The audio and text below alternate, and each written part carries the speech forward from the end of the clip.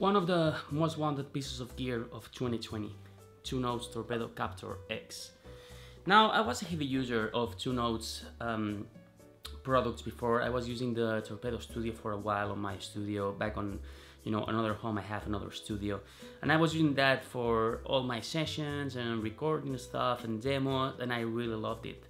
Then, because guitar players were never satisfied, I changed that, I sold that, and I bought the Universal Audio Aux just to try things different, because the Torpedo was using IRs, Universal Audio was doing their own thing, so I thought, let's give it a try, see, if it's better or not. I was, again, happy with the Two Notes, but, gear addicts, that's what we are. So I changed that for the Universal Audio. I think the Universal Audio sounds really great. I'm using that 99% of the time these days to record sessions at home, record albums, solo. There's no real go to the studio thing anymore, unless we are talking about super big productions with a lot of money involved. Then of course you go to a really nice high quality studio, but most of the time I can record guitars here with different amps and the Universal Audio, and it's super great high quality product that I can record here, so there's no need to go to studios anymore, I think. So if I have the Universal Audio, why do I want this? Well, I'm mainly a tour guy, so I play with a lot of big acts here in Spain and South America and Europe, and usually if you are playing arenas and big acts, visual things are very important, lights and LEDs and things that are happening on stage. So you are not allowed to have your amp on stage anymore.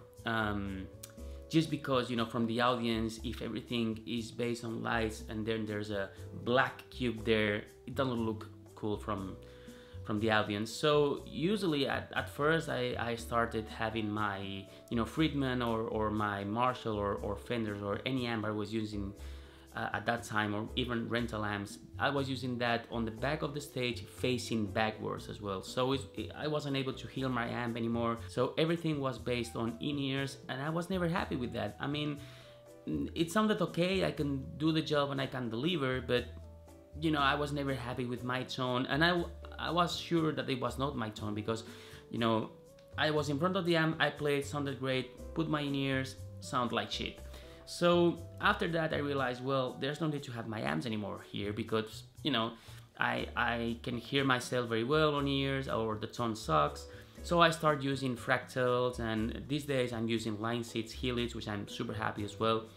First gig I plugged in, tone was nice, I was doing my presets, I plugged my in-ears, and it was like a game changer. Everything was sounded way better than with a mic cabinet. So I started using line 6 for all my gigs that I couldn't have my amps on stage. Now the Gloria Gaynor gig, I'm touring with her pretty much worldwide except from the States. I have 2 deluxe reverbs on a stereo just on my back, so that's an exception, but usually you are not allowed to have that anymore.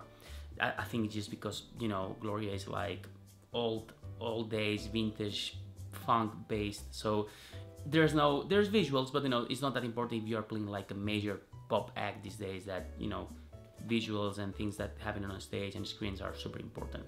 So why do I want a Two Notes Torpedo Captor X on my life? Well, because at the end of the day I miss real amps, even if I'm happy with the line 6, as I said, just the same reason I sold the Two Notes Torpedo Studio and I bought the Universal Audio, I'm thinking about going back to real amps again, at least on some situations. So I thought, well, I'm gonna build like a rack with maybe my Friedman or a Marshall and a Fender, so I have an AB, and then just use IRs for my in-ears and the front of house as well, because there's no need to bring cabs anymore, at least on my gigs. So this arrived last week. I tried with my Marshall straight into my Yamaha speakers back there, and it sounded so great. I didn't touch anything, it was a preset, and so yeah, I was really happy with it. So this is gonna be on the road with me like 90% of the time, because if you're playing with in-ears, this is a perfect solution for you. Also, if you have a recording studio as I do, and you do sessions as I do, this is a perfect solution for your amps and recording and sending tracks from home. Even if I have a Universal Audio, I'm gonna do another video comparing both, just no talking, just comparing same amp, same settings, same everything, same kind of a cap. and see how they sound, because I think there's something that people are very interested in. So I'm gonna do that as well. But for this video, I'm gonna use just a few IRs that are that came with the Two Notes Torpedo Studio Captor X, and I'm gonna use the new Solo Hablas IRs based on like 412 Marshall with different mic choices and everything. Now, before you ask, there's 100 of videos talking about these products, running you through specs and what you can do, what you cannot do with this product. Now, I want to base my channel with personal experiences and just how it sounds, you know, because at the end of the day, this thing can do so much that, you know, I won't use it 25% of things that this amazing product is capable of. So I'm gonna plug my Friedman or Marshall here, record it, and I wanna let you hear, guys, for yourself and make your own opinion, okay? Let's go. Okay, so Gibson 57 straight into my Friedman B100 Deluxe, Eventide H9, providing some delay because, you know, you gotta have some wet on your life. This is my first preset based on 412, kind of a creamback, and SM57 and some kind of a ribbon mic, which is my favorite combination. And yeah, that's the IR that you can find into the Torpedo, okay? So let's go.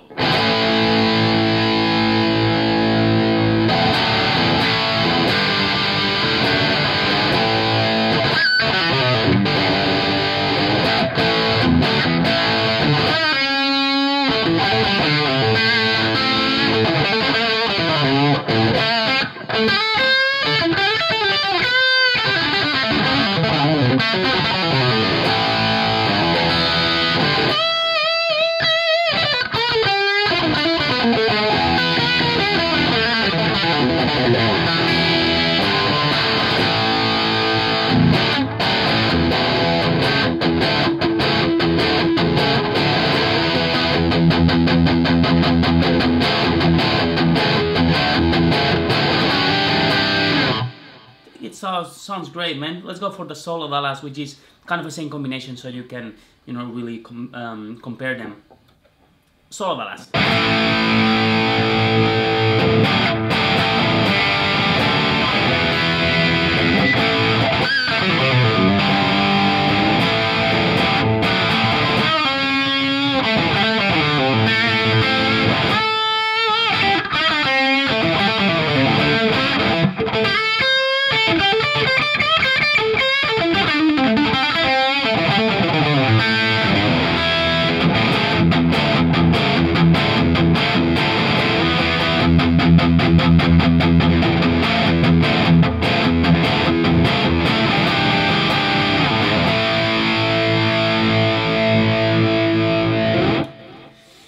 Different sounds, man. On the Solo Hablas, of course, you can choose between a lot of different positions and mics, and well, you have an U67 and 57. So, but again, I think there are different sounds. You can get close with both of them because you have a lot of different variation, the voicing knob and everything. But those are the kind of tones I will like to. This one is like more modern to me. I mean, if you listen to the, I don't know, maybe.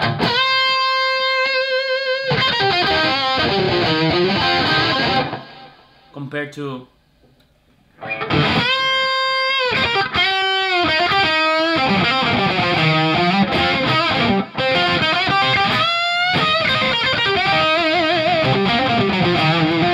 like more bassy, but this one is great, man. The building.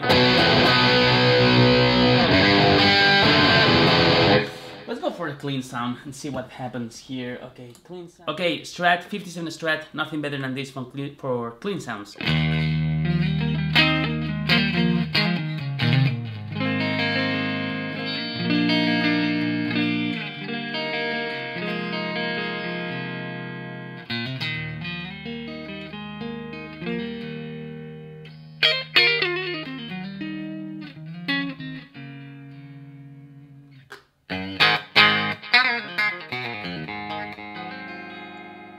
Solo Hablas.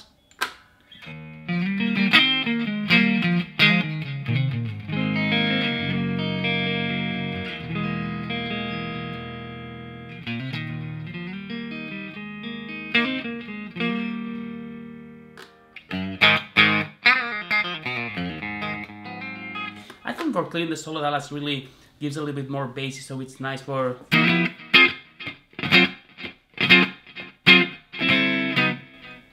Torpedo.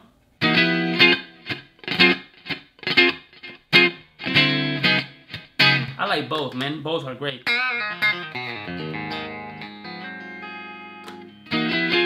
And last but not least, I want to show you something that I think is very interesting. If you go, let's record this. If you go to the Twin Tracker, it makes like another track with a little bit of delay, so it sounds like there's two guitar players playing at the same time. So, okay, let's go. Imagine I do a riff like, I don't know, maybe something very similar I was playing before. So.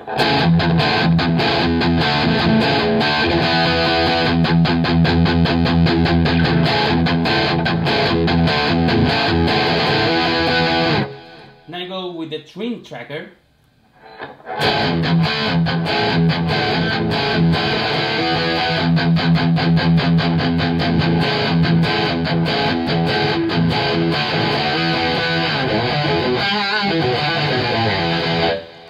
think that's gonna sound awesome if you are the only guitar player on your band, and you wanna sound like there's two guitar players, so the track is recorded twice, like on an album.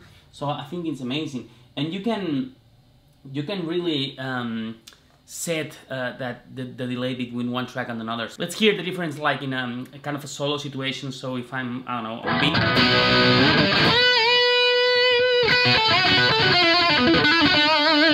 That's without it. That's with it. Very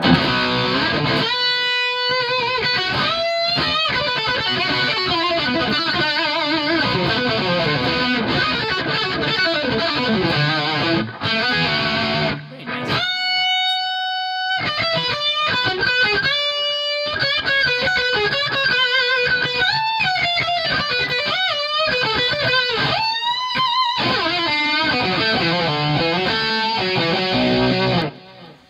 Very cool. Alright, so that was the Torpedo Captor X. Really nice piece of gear. Most wanted on a 2020. Now you know why. It sounds amazing with his own IRs, solo hablas IRs, third-party IRs, whatever you want. It sounds great. A lot of great possibilities, routing. You can do pretty much whatever you want with this live on a studio situation too. So really recommend to get one if you're looking for a low buds IR recording at home, or just live situation when you don't want to use like real mics, or even you can blend the IRs with real mic situations with, but it's nice too. If you like the video, please subscribe, feel free to comment, ask any questions. I'll be around, and as I always say, keep rocking.